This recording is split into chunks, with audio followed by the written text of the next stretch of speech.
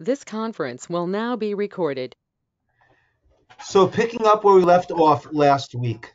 So we discussed that in terms of the purpose of creation, everybody just needs to mute. Otherwise, there's an echo bounce back. Until you're ready to speak up, just please mute. Okay, Uzi and David, thanks. So the purpose of creation is that God, as this being that is good, so God wants to share good, and he wants to share the epitome of good. And the epitome of good is God himself. Therefore, he wants to create a situation where there is a being that he can share himself with, so to speak, that this being has the ability to connect to God and to access this perfection, this goodness of God. And then he explained that in order to connect to this God, so there needs to be, this person needs to be, or this being, I should say, we haven't gotten to person yet, needs to be as godlike as possible, and needs to be the Baal, the owner, the deserved recipient of this tov, of this good. Because even though we can't become like God himself, which is inherently good, but if we have earned that good, so then we are more deserving of it and able to fully appreciate and enjoy that bounty, that goodness. And that is how we are all made, right? If we feel we've earned something, we can enjoy it. When it's a freebie, we just can't enjoy it nearly as much. I remember when I was living in Israel, and we used to go, me and some friends would go to Machane Yehuda, which is the big fruit and vegetable marketplace, Shuk, in Yerushalayim. And we would go late on Thursday night. The reason being, we were all learning in yeshiva then, and we did not have all that much money. And Thursday night is when the prices would drop, because they wanted to get rid of whatever they had, because fresh stuff was coming in Friday morning. They wanted to get rid of all the old stuff. So if you go late, you were able to really get some good bargains. I remember I was standing by one of the stalls there, and he was selling agvaniot. Agvaniot is tomatoes. So agvaniot, and it started off that it was arba shekel a kilo, 4 shekel for a kilo. Then it was 2 shekel for a kilo. Then it was 1 shekel for a kilo. Then it was 2 kilo for a shekel. Then it was 5 kilo, 10 pounds for a shekel.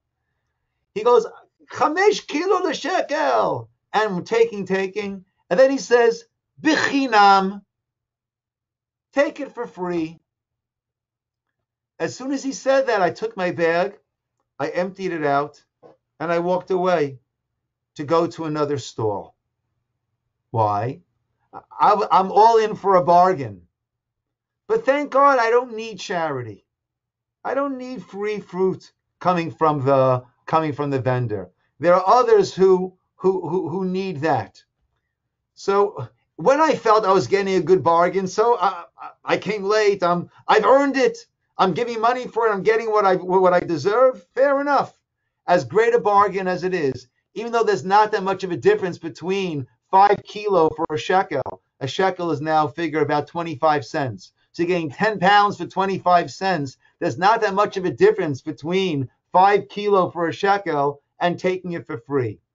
But we are wired that if I don't deserve it, if I haven't earned it, if I haven't done anything in order to get it, I can't truly enjoy it. And therefore Hashem needed to, or his vision, his wisdom dictated to create a scenario, a world where we as free-willed beings, we make choices. And as a result of those choices, we will have earned, we will deserve. We are the Ba'alim, We are the rightful owners of that connection and that incredible ecstasy of that connection that we will have with Hashem. Vizeh, and this is, we continue now, right where my little arrow is. Ki biyot mitziyuto yitbarach shemo hashlemut amiti. Being that God himself is the only true, absolute perfection, as we have said, Kamosha Amarnu, Hine, mi shehu shleimut ena mityaches elalo. Mashu shleimut, anything that we'd say is perfect, can only be mityaches, connected, associated with him. Ka'anaf el hashoresh, like a branch which grows out from a root. Even though we don't reach that ultimate root, foundational perfection, but nevertheless, it is an extension. It is born, so to speak, from that. Now we understand. Ki hashleimut amiti, true perfection, hinehu mitziyuto. That is God's existence, God's inherent essence. Yitbarach shemo, blessed is He. V'chol chisaron, and any deficiency, anything that is lacking, eino ella helem tuvo yitbarach shemo. That is simply God's a concealment, a hiddenness of God. Of his goodness. Sorry, Uzi? Concealment of his goodness. Concealment of his goodness. His deficiency is concealment of his goodness.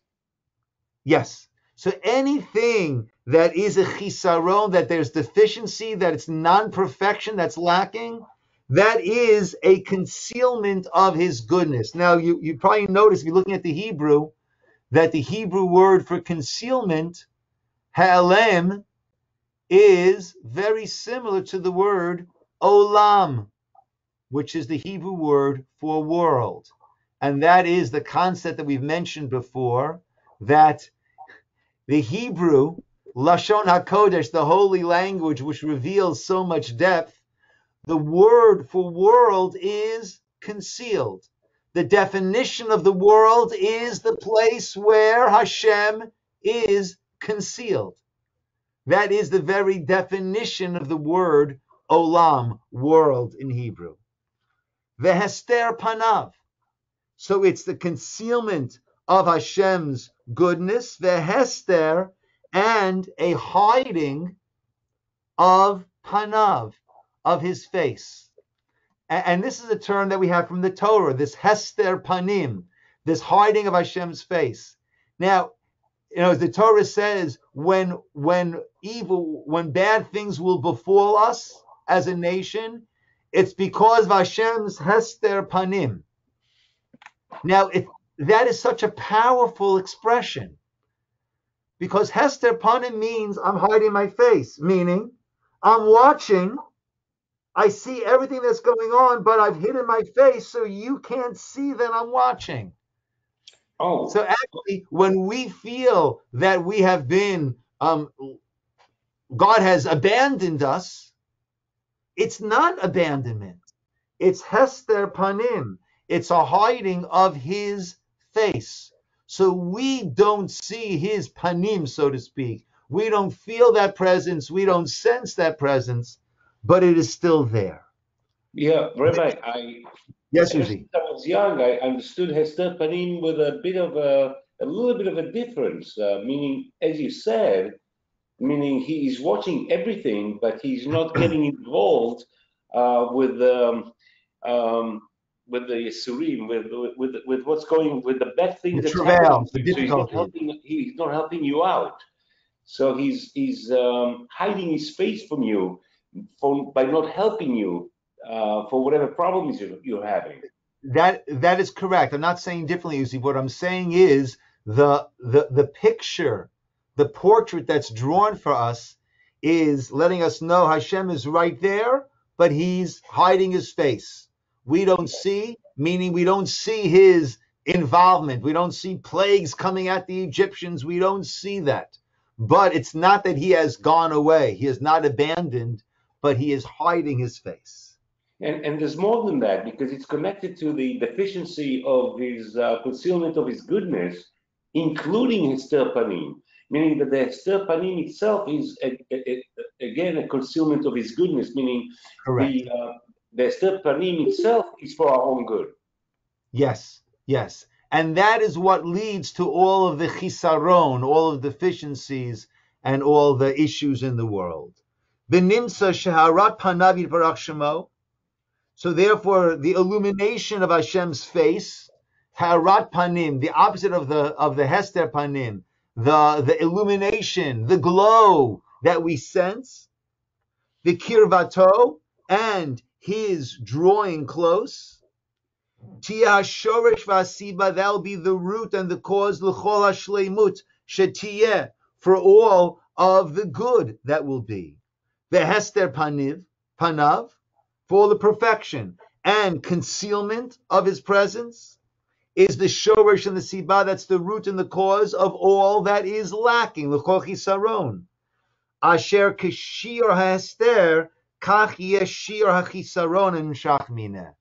And it's a very, very clear parallel. The degree of that concealment will be the degree of that which is lacking in the world. Bial came, and therefore, are we still good over here? I'm looking in my own sefer. Al came, and therefore, Hanivra hazeh, this creation, Haomeid v'shikul, who stands balanced, bein hashleimut v'achesronot, between aspects of perfection and aspects of lacking, deficiency. Shehem, which are toldot, which are the results of the ha'ara, the illumination, or the hester, the concealment. So we stand in balance, and we have a very profound effect. When we grab hold of perfection in the actions that we do, in the words that we use, in the thoughts that we have, and when we internalize that, when we acquire that and make that a part of ourselves, so we are, so to speak, grabbing hold, connecting ourselves to God, Shehu Shoresh V'Makor Lehem, who is the root and the source of this. And the more that we grab hold of this perfection, that's a greater degree that we are grabbing hold. Vahit dabkut, and the connection, the clinging bow to him. To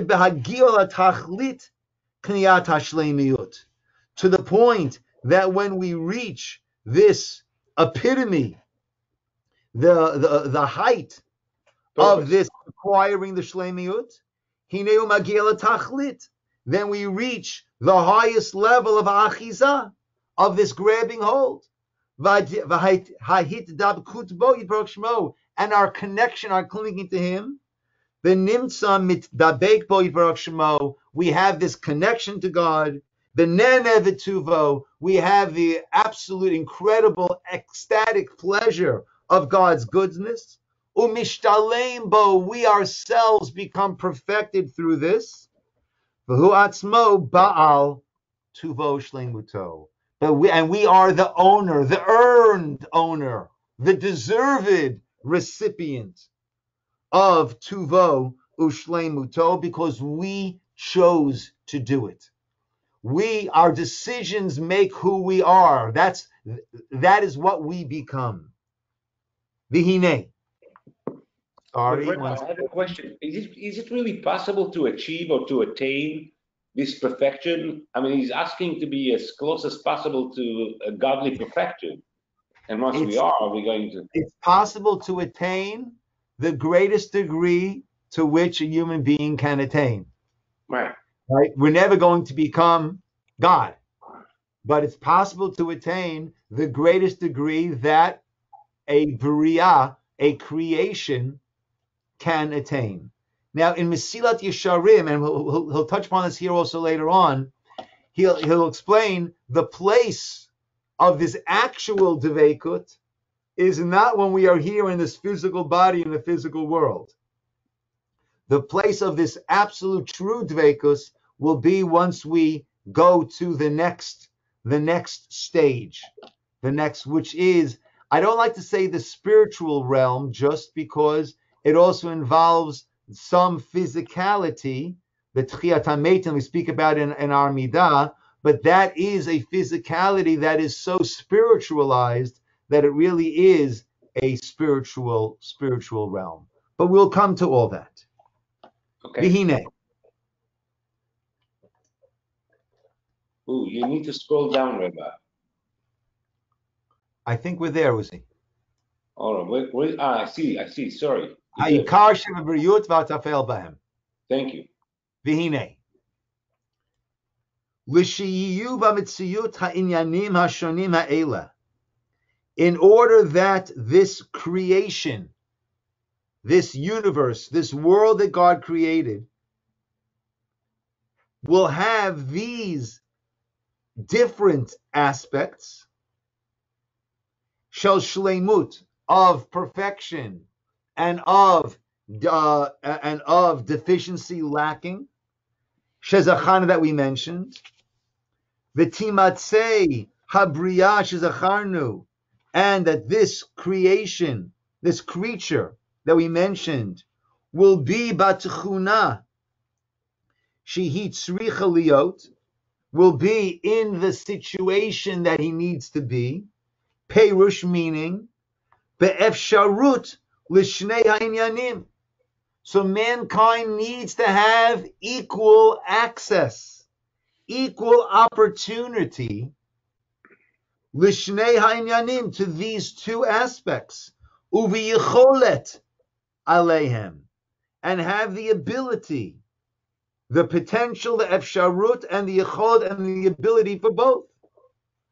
Shetikna hashleimut, to acquire this perfection, the teyader, and to avoid, to stay away, min hachesronot, to stay away from the deficiency. V'sheyimatzu lahem tzeim l'davar hazeh, and we need to have the means, the abilities for both of these. Perush, we need to have the choice. Liknot zeh ha-shleimut, to acquire this shleimut. Hine vadai, so therefore it's very clear, shepratim rabim b'shonim, details, multitudes of details, and shonim, and different situations, sarich, need sheyimatzu vabriya, need to be found, available here in this creation. The yichusim rabim, and different relationships, bein hapratim ha'ela, between these different aspects, ad sheyatzliach hatachlit hamuchuvan ba, so that this purpose will be actually realized. So we need to have, in other words, we need to have this incredibly complex world where every single thing in the world serves this purpose of creating this environment where we have the choice to connect ourselves towards this perfection or lean ourselves towards the lacking and the deficiencies. And this comes into the topic that we'll spend a lot of time, that he'll spend a lot of time on, which is the hashgacha pratit, which is the divine providence and the individualized providence that each and every one of us are constantly being presented situations which give us the choice. How am I going to act, react to all these different things that happen? What choices am I going to make? Because that is the whole purpose. And we always have a choice. We always have a choice. Viktor Frankl, in his classic Man's Search for Meaning, and he wrote this as a psychologist in Auschwitz, in the most horrific of places that human beings have been forced to endure. And he writes there that there is one freedom that can never be taken away from a person. And that very last freedom, when it seems that every possible freedom has been taken away, and in a concentration camp, just about every possible freedom had been taken away. They were being starved as they're being worked to death, and they see death and hatred and anger all around them constantly. But no matter what, he says, the one freedom that is never taken away is the freedom to choose how will I react to any given situation. And life is this constant stream of these situations that come our way. And as I like to put it, the cards are being dealt to us, and we have to keep playing our hand. We don't control the cards. The cards is what he's talking about over here, that we have these situations around us where each one of them is giving us these opportunities, but we have to play the hand, and that determines who and what we are and what we are all about. V'ulam habriya, and this creature, asher hit at tita, that was destined, atid, that was destined, li'inyan agadol hazeh, for this great purpose, hainu, which is ladveikut bo yitbarach shemo, which is to connect and cling to God, as we mentioned. He tikarei ha'ikarit, that is the very main primary point of the creation. Uzi, I'm going to have to mute you until you talk, because otherwise we get a lot of bounce back. He tikarei ha'ikarit, that is the ikar, that is the crown, that is the mainstay, that is primary. Shebechol habriya, of the entire creation. V'chol sha'ar ma, and everything else, sheyimatzei b'mitziyut, that exists, lo yiyeh ela ozer, will simply be there as a help, as an aid, as a prop. Be'eze tzad u be'eze bechina, in some way, in some aspect, ela tachlit. It's there simply in order to create this environment and this opportunity for this free-willed being to make their choices, and ideally the choices are to connect to God, to connect to this perfection, and to become that much more godly. Lishi yislach v'yimatzei, that when he is successful, v'yimatzei, and that they are v'yimatzei, that they will exist then. V'al kein yikra'u tfeilim, everything else is considered to be tafel. Tafel is secondary. Labriya ha'ikarit shezacharnu, to this main primary creature that we have mentioned. And that's why, from a Torah perspective, and this came up in our lunch and learn when we discussed vegetarianism. The Torah commands us, and actually one of the 7 Noahide mitzvot is kindness, not cruelty to animals.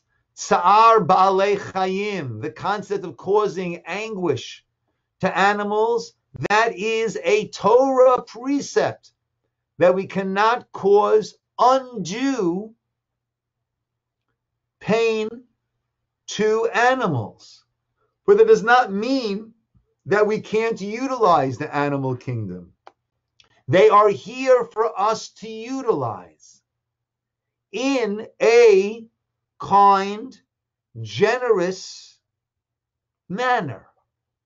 So tsar balei chayim, and we have many, many halachot, many laws that are involved with that. In terms of the shechita, the way that we slaughter an animal, needs to be done with a knife that doesn't even have a single nick. And the shochet will run his finger over the blade to make sure there's not a single nick. Because if there's a single nick in the knife, then when they slice with it, it cuts, it tears, as opposed to slicing. And that is something that could cause pain. And you can't eat before you fed your animal. And you can't have 2 different animals pulling a plow. And the animals must rest on Shabbat. On and on and on. But it's not because animals are like humans or humans are like animals. It's because we are commanded to have this respect and honor and care for all that which God created. But it's there for us to utilize in our service of God. Now, if a person feels repulsed by eating animals, then one does not need to do that. But when we have these campaigns, to save this and save that, when there are human beings that are starving to death, that is misdirected and misguided. From the Torah point of view, as the Ramchal here is saying, everything else in the world serves as a prop for us, serves as creating the environment that allows us to make these decisions that have this eternal effect on us and on the universe. Habriya, sorry, let me pull you down now.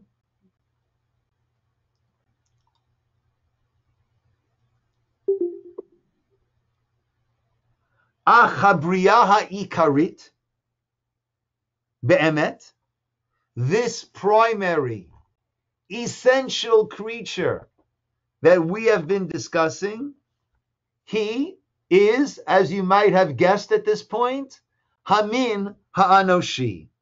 This is humankind. That is this Bria Ikarit.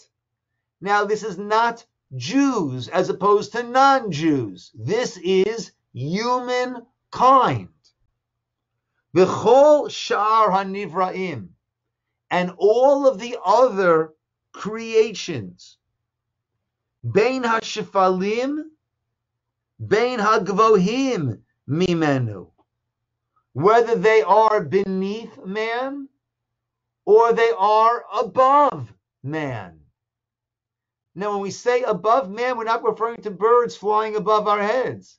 We are referring to, there are these spiritual beings that are in the creation, that are in the world.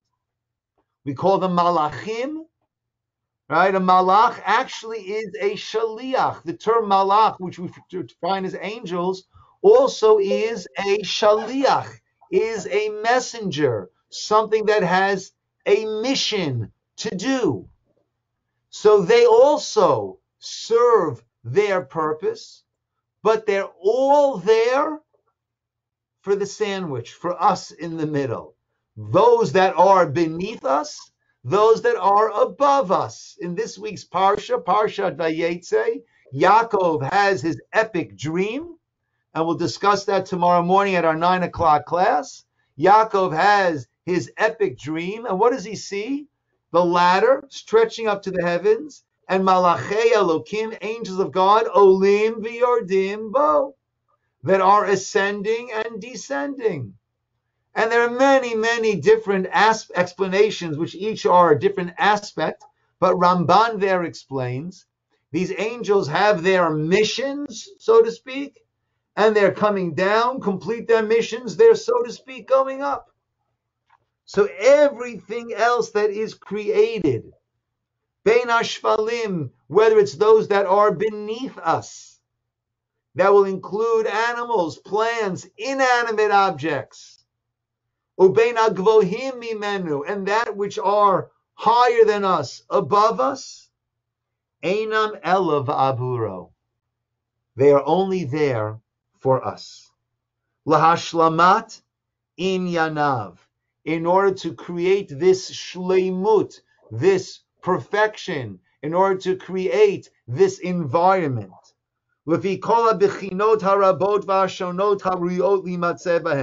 According to all of these different aspects and qualities, many different that are ruiyot, that are properly deserving to be here, kamosha eva'er, as I will explain further, lifanim, as we go further, b'siyata dishmaya. They are all ba'avuro, they're all here for us.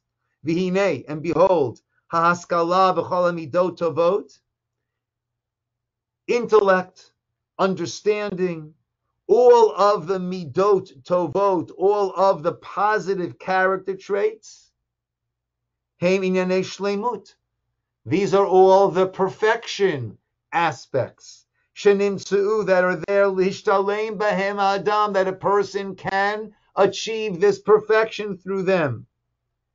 The inyanei hachomer, and aspects of the physicality, umidot haraot, and the negative character traits, heim inyanei hachisaron. These are all aspects of the chisaron, of that which is lacking, shezachana, that we mentioned. Sha'adam musam beinehem. And that's us. That's us in the middle. Mankind, humankind, is placed right in the middle of this stew, of this broth, with all of this swirling all around us, leaving it for us to make the choices, liknot lo hashleimut, to make the choices to acquire this shleimut, to acquire this perfection. And like we said, everything is einam ela ba'avuro, it's only for us. And it reminds us of that Mishnah in Pirkei Avot, that chayav adam lomar, a person is obligated to say, bishvili nivra ha'olam, for me the world was created. And at first glance it might seem to be a very haughty, egotistical, the world was created for me, so get out of my way, right? Make room, here comes me. For me the world is created. But that's not what the words say. The words say, chayav adam lomar. A person is obligated to say, the world is created for me, which means that I have my obligations. I'm here for a reason. And if God put me here, that's something that I can bring, that I can add.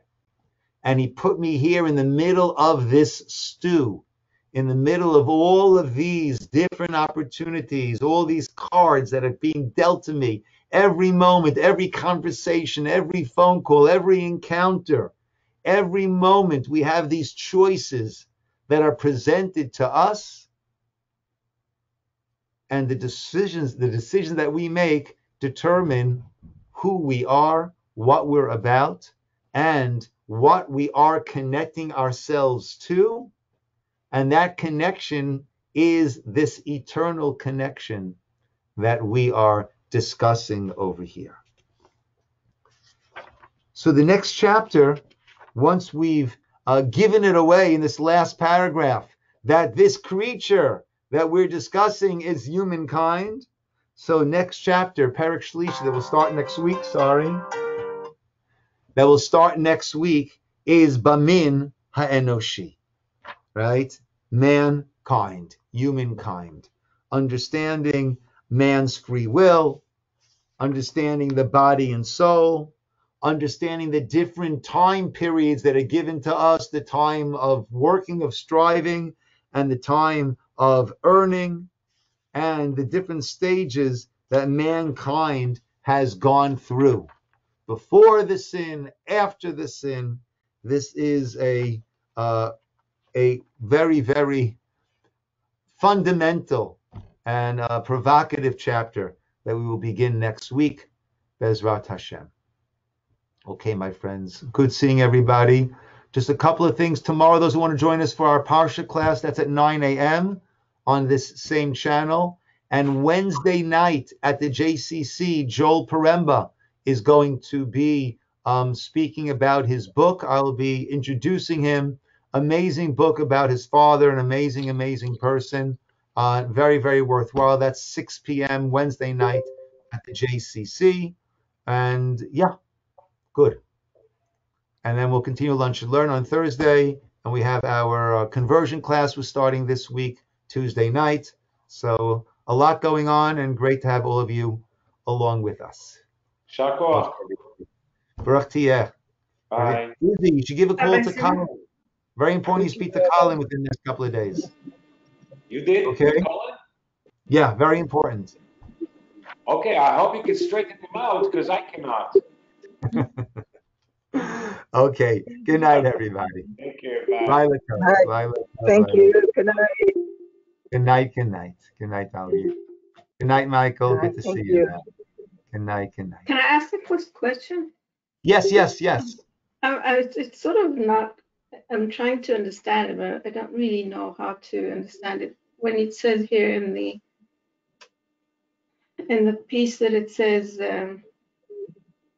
ונמצא שהארת פניו יתברך שמו וקרבותו תהיה השורש והסיבה לכל שלמות שתהיה, והסתר פניו השורש והסיבה לכל חיסרון, אשר כשיעור ההסתר כך יהיה שיעור החיסרון הנמשך ממנו. Yeah. Well, it's sort of mitzvah goreret mitzvah and avera goreret avera, because but it's just very unclear what I'm not sure. I'm not sure that's what he's saying now over here about the mitzvah goreret mitzvah. I think what he's what I'm understanding he's saying is connection to God is the shleimut, and the distance is the distancing is the chisaron, and it's not black and white. It's not an on-off. It's not binary. It's not an on-off switch. But there are gradations. Kafi hashiur, that's what will determine where a person is along this tremendous continuum. That's how I'm saying. As much as he's more in there, that if you're getting closer to shlemut, then he's filling. It's as if you're getting closer to him, then the world is filled more with him, then your free choice is becoming less, because he's filling up the space that he gave you before. And Interesting idea. In fact, we say that the greater a person is, gamken yitzro mitgaber, the yetzer also. So no matter where the world is at, a person is always going to be having their choices. It might end up being a finer choice, a loftier choice, but there's always going to be these decisions between the shleimut and the chisaron. On a lower level, it could be a very, very base, coarse decision that the person is making. As there is greater ha'ara in the world, and it gets great, and the world becomes purer, then there's still going to be all of these decisions, but it's going to be a much more illuminated. I need to stop now because they're going to start davening. I need to run over to davening. But okay, I apologize. Okay, Thanks. sure.